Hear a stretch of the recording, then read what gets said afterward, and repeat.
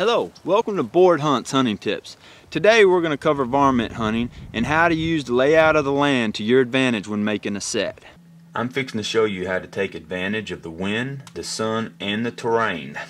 I'm fixing to make a set right here in this T-shaped tree line that you see right here. Top of the map is the north. Alright, it's about 8:30 in the morning, so we're going to take advantage of the sun coming up here in the east.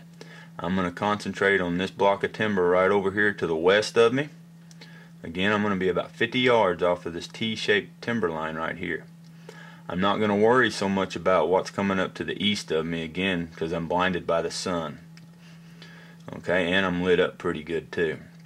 Now we got a hard north wind. One thing you want to always make sure of when you're setting up, especially calling for cow oats, is that you're a good 300 yards plus downwind, because generally if there's a tree line say 200 yards downwind of you, a cow will tend to stay in that timber line to try to wind you.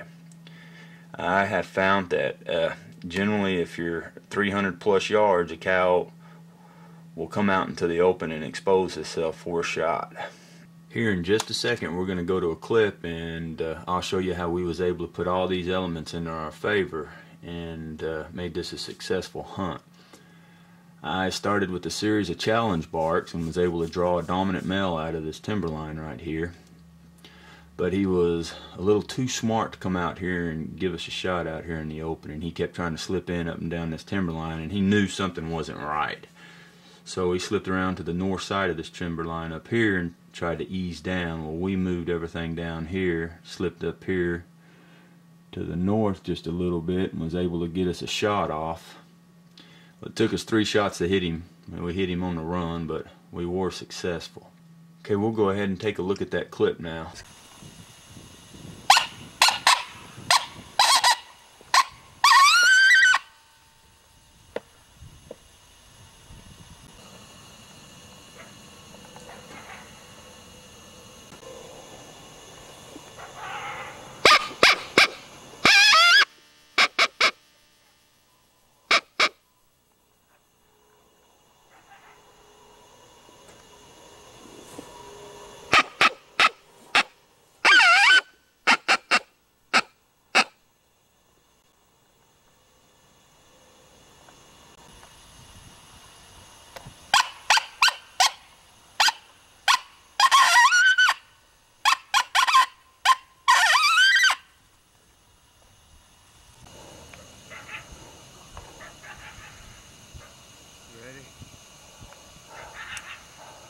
You on him? Yep.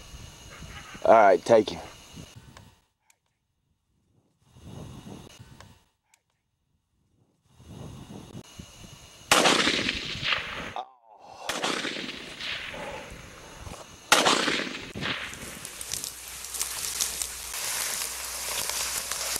Now I hope this right here helps you, and good luck out there in the field. Thanks for watching.